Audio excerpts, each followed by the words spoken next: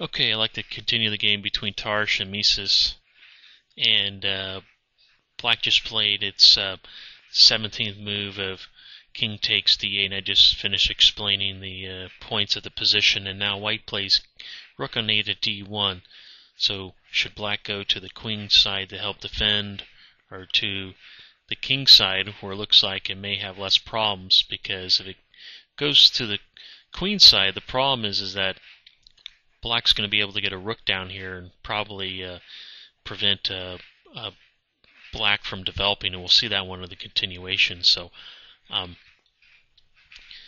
Black does go king to e8, and now White plays king to d3. The king plans on coming to the queen side, where will help support the pawn push. And now how should and giving check. So how should Black reply? Well, let's just cover that line of what happens when the king goes to the queen side. Well, let's say it did. Let's say play king to d8, just as a variation, not the actual move in the game. So king to d8, then the king could come to c4. Then the Black's forced to play king to c8, and then rook to d8 check. Then king to b7. As you see, this rook is preventing development, and this rook could probably just drop down here, where we'll end up picking up this knight here. So that's one of the reasons why originally Black did not go to the queen side. But in this position, it played knight to e7, sort of giving a self pin, and then White played king to c4. Black played h5, trying to get the rook out, develop the rook. Rook to d3, planning on doubling the rooks and winning the knight. Black plays knight to b8, so that the knight could come to here, where it will give defense to the knight on e7. So White plays rook on d to e3, doubling. Black plays knight on b to c6, protecting the knight. White plays b4, obviously with the plan to play b5, driving the knight away. White will win the knight on e7. Black plays f6 with the idea of now that can just play the knight to here to e5, putting it into trying to win the knight on e7. But White plays f4, preventing the knight from coming to e5. Now the king comes up to f7, so now the knight can move. There'll be no more plans of winning that knight, or the knight is free to move. It's out of the pin. White now goes about its plan of promoting the a-pawn, so plays a4. Black plays rook to b8, attacking this pawn twice. White simply plays c3, protecting the pawn. Black will play rook to d8, seeing that its choices are leave the rook over here and try to defend the queen side pawns, which is probably a losing endeavor, or to play rook to d8, trying to get the rook into the game for some type of counterplay. White plays rook to d3, contesting the open file, which is always a good idea. And then Black probably has nothing better else to do, and actually exchanges off the rooks, probably hoping that its two knights can outbeat the rook, but we'll see that the rook will be much more superior in this ending. Black plays king to e8. The king is rushing over to the queen side to prevent the pawn from promoting. White plays pawn to a5, king to d7, king continuing to come over the queen side, and now a6. And it'd probably be tempting for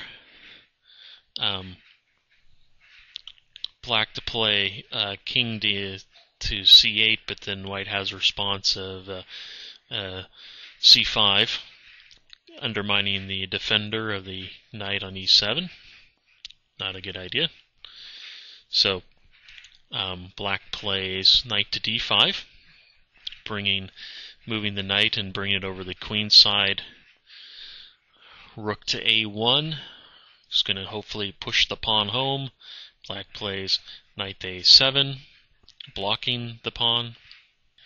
And now, maybe I should have said with d5 that this pawn was under attack. But we back up.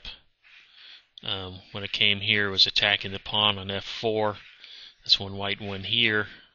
Black has no time to capture the pawn, so it blocks, and now white plays g3 to support the pawn. Black plays c6 to prevent b5. And now the idea is for white is to get these pawns rolling like this.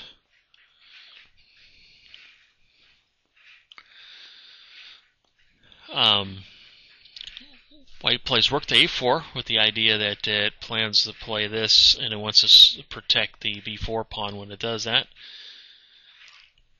Black plays knight to b6, attacking the rook.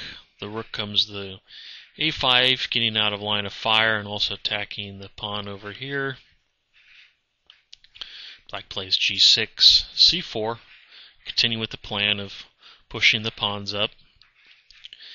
And now black really has no good moves. There are some variations I can cover, but I'm running out of time. But black really has no good moves, so it's just going to play some waiting moves. So knight to b to c8.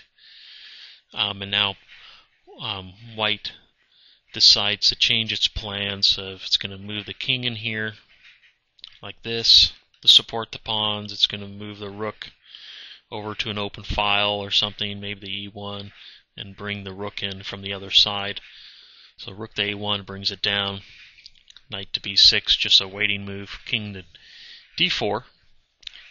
Knight goes back to c8. Once again, a waiting move. King to c5. And now black plays king to c7, getting the king over to the queen side more to protect. Rook comes to e1. b6. Knight to b6. And now white plays rook to e7 check,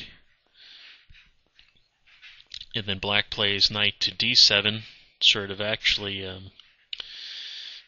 blocking and giving check to the king. Interesting. And now the coup d'etat, or the coup de grace of rook takes the knight check, and actually black resigned in this position because of the following continuation. The continuation would probably be king takes rook, b5, pawn takes, king to c8, obviously not king to c5 because of b5, b6 check, king to c8, b6, and the knight has nowhere to go, king to b8, b takes a7, king takes a7, and then the king just comes over to the king side. It's going to come in here and eat all these pawns over here and win. So that is the game between Tarrasch and Mieses.